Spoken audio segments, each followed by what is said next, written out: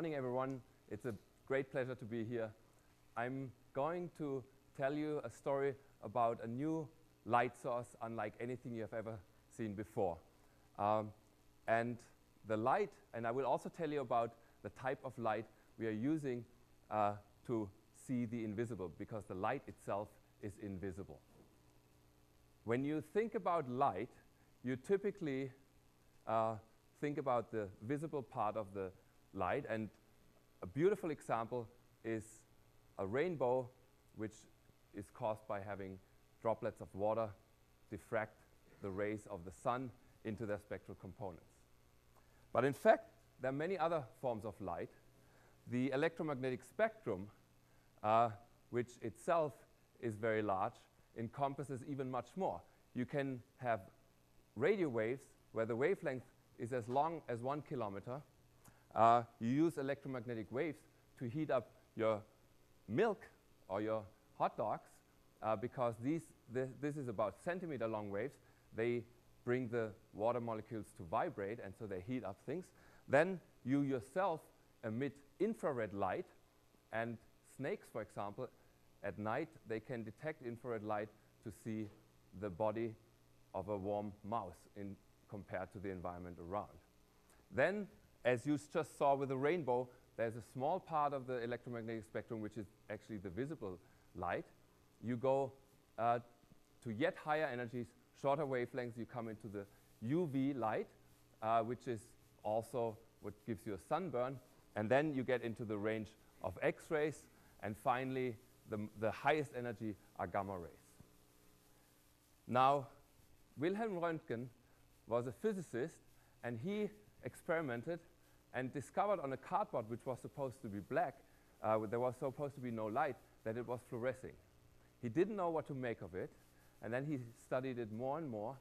And shortly, on December 28, 1895, he wrote a paper.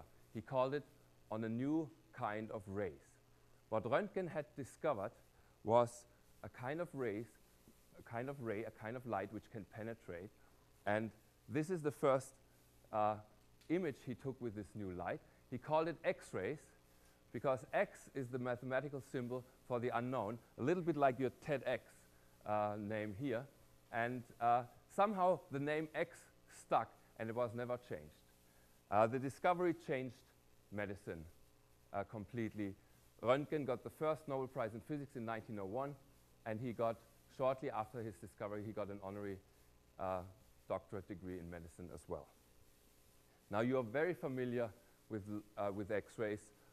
You can see, for example, to the left, an X-ray of a pregnant woman. If you are lucky, your teeth look like this. Or if you are checking in at the airport, a typical airport scanner might detect something like that.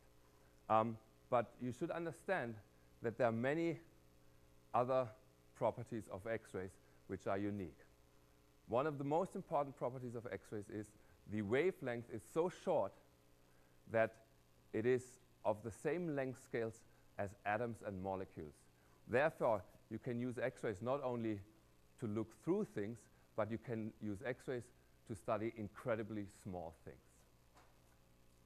This photo was taken in 1952 by a young British scientist with the name of Rosalind Franklin. It is an incredibly important photograph because it led to one of the greatest discoveries of the 20th century. Now, Rosalind Franklin took this photo as a diffraction, an X-ray diffraction image of a crystal made out of DNA molecules. And with the help of this photo, and she actually identified a lot of things, but eventually with the help of this photo, James Watson and Francis Crick solved the structure of the molecule of life, the structure of the DNA molecule. In particular, they found how the base pairs are facing each other on the inside of this double helical bond. The technique which was used for this amazing discovery, and in fact, Crick at a pub when they had submitted the paper, he announced, "I think we just found the molecule of life." The technique they used is different than your normal X-ray scanner. What they did is they they made a crystal, so Rosalind Franklin made a crystal of millions of identical molecules, and they sent this X-ray beam and diffracted, and from the diffraction image and some other information, they were able to reconstruct this molecule. Now, this technique has been used ever since, and is very, very important technique, and it has really changed our life.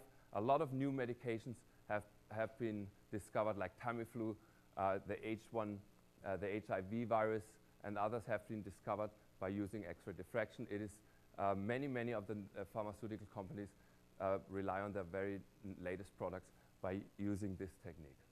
Now, X-rays have another property. They are sensitive to different elements, and here I can show you an X-ray spectrum, and you can see, if you go up the periodic table, you can see all these elements which are present. In this particular case, you have phosphorus, chlorine, calcium, etc. You can use X-rays to study not just what these elements are, but you can also use X-rays to study the local environment of these elements in a very powerful way, so you can tell where a certain element sits. And this has led to many applications around the years. You can study superconductivity, you can study magnetism, you can learn how to build a better flat screen TV, and all of these techniques are using very powerful X-ray sources now, large X-ray sources, unlike the ones which you have at let's say, at a dentist or a doctor's office. Now, this technique, this particular spectrum happens to be taken from an unusual sample. In fact, it was taken on a spot of this page, which turns out, which is the first page of an amazing book called the Archimedes Palimpsest. It contains the by far oldest surviving copy of work by Archimedes. The problem with this page is you cannot read it. Anything you see comes from the overwritten text, because this parchment was overwritten, and the original writings underneath were invisible. But using the iron, so the fluorescence, the X-ray spectroscopy which I showed you, together with an imaging technique, scientists were able recently at SLAC to actually uncover all the writings on here, and they discovered this page contains the final proposition of Archimedes' very important work on floating bodies, and it's the only time scholars have seen it in the original Greek. Now, I gave you a couple of examples of X-rays, and I should say that most of the use of X-rays, even scientific use of X-rays today, with the most powerful sources, and there are many of those around the world, have focused on taking still images. The DNA, even though you see it rotating, the molecule of life, it's really a still image of the DNA. This is certainly a still image, and many other ones as well. This new source, which I will introduce you in a minute, will attempt something new. It will attempt to be able to use X-rays to make movies. Now, let me talk a little bit about movies and what you need to know about the speed of making a movie. If you were to take a photograph of a hummingbird, and one of those could be just outside at one of those plants, and you took your iPhone, you would never be able to see actually the movement of the wings of the hummingbird. In order to do that, you need a camera speed which can give you 1,000 images per second, because these hummingbirds, they can flap their wings as fast as 200 times per second. So you need a very fast movie.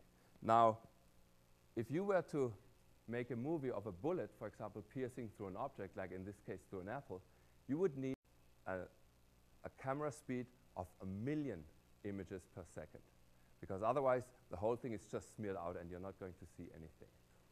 Now, think about that. 1,000,000, so make 1,000,000 images per second. If you play that in normal speed, it'll take quite a long time just to watch 1 second go by.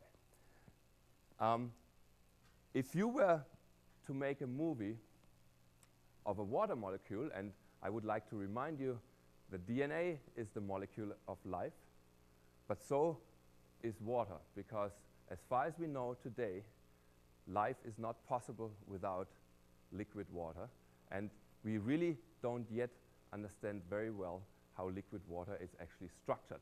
We understand the water molecule very well. This is the oxygen, the two hydrogens, but we don't really know very well how it is structured in the liquid state and how it surrounds actually, for example, the DNA molecule or any other molecule. Now, water molecules, they vibrate. And in order to make a movie of this vibration, you would need to have a camera speed 100 million times faster even than the one to capture a bullet going through an apple.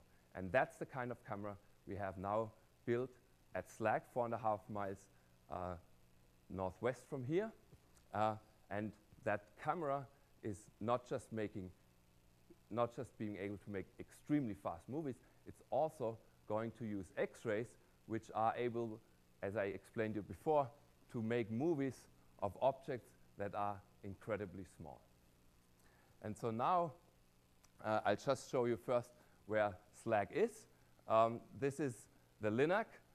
This is Highway 280, and we are about, as I just said, 4.5 miles away on basically in this direction. If you ever drive over Highway 280 and you cross SLAC, turn to your left if you go north. It's an amazing view. It's the longest building in the world, and we are using part of this long accelerator as the source for our X-ray laser. SLAC is funded by the Department of Energy, and it's operated by Stanford University. We are on Stanford land. We are all Stanford employees. And so I would like you now to fasten your seatbelts to go with me through the explanation of LCLS, the Linac Coherent Light Source, our X-ray laser, and I would like to maybe start the movie now. So this is again the schematics of the Linac, and we are going to start our journey right here. This is the building. We will go underground, about 20 feet underground. An ultraviolet laser shoots light onto a copper target. In each shot, it knocks out a burst of about 1 billion electrons. These electrons now are accelerated first to the side and then go straight into the linear accelerator, which is one of the most powerful accelerators there is. They gather energy and speed up to about 15 giga-electron volt. That's the maximum energy they have. By racing down this track, at each of those little points, they gain more energy. And then they come into the heart of the X-ray laser after going through another transport hall. At this point, the X-rays are forced onto a slalom track. And you will see that in a second. When an electron is moved sideways, it starts to send out X-rays at each of those crests on the side. Now these X-rays, as they wiggle more and more and more, get more and more intense, and finally they start to interact with the electrons, bunch the electrons into short bunches, and get an enhancement by another factor of 1 billion and come out. At this point, electrons and X-rays travel together, and we don't need the electrons, so they are discarded by a big magnet. They go into the ground. The X-rays continue their travel and go into the experimental stations. We have 6 experimental stations at the LCLS, 3 in the front, 3 in the back. Each of those stations is capable of housing users around all year round, and they have instruments which look like this. And the users, they bring their samples and they put them into the X-ray beam where it's then studied to do the research. Now, this is a real view of actually the heart of the X-ray laser, where these electrons are on a slalom track and creating X-rays. One of the important things to note is the LCLS is a very elegant machine because the total power is actually not that high. The total power of a light bulb like here is much higher than that of the LCLS. But the LCLS makes such short pulses that the power you can get when the pulse arrives is just unbelievable. We can focus it down to a micron, and if you compare that power which is in that 1 micron size at the short time when the pulse arrives is as much power as if you were to take all the sunlight hitting the Earth, focusing it down into a 1 centimeter square spot. It's an amazing power. It's actually a destructive power. So what we are aware that the LCLS can destroy the samples, but since the pulses are so short, we can get an image of the object we study before it explodes. And I'll show you how this experiment works. This is an experiment. We call it Probe Before Destroy, and it has already been applied. The LCLS has only started for a little bit more than a year, and I'm going to show you the next movie to give you the concept of that. So we drop molecules or crystals into the beam, and they are hit by the X-rays, and even though they explode, as you can see the explosion, it's short enough that they get a structure, an intact structure of the object you study, and then you can reconstruct it and you can get the image of it. For this reason, for the reason that you probe so fast, you can now study live objects. With conventional X-ray sources before, you always had to freeze them and crystallize them, and there was damage involved because it took much longer to take a measurement. Now you can actually really study live objects. And one of the first experiments, this was just published in Nature in February, was to look at a large virus with X-rays. And here you see one of those X-ray diffraction images from a single X-ray shot before the virus explodes. And the scientists have used several hundred of those images and then were able to reconstruct. This is a reconstructed image now of a mimivirus, and you can see that there is some structure on the inside. This is the first experiment. They are going to improve it, and they hope that very soon they will be able to learn with much higher resolution of the inner workings of a virus, and this might open the door to an enormous amount of research. So I would like to finish by saying that the LCLS at SLAC is starting a new era of fundamental science, where we hope to study chemistry, the formation and breaking of bonds on the natural time scale and on the natural length scale, really on the atomic length scale and on the ultra-fast time scale. Furthermore, we will attempt to study fundamental speed limits.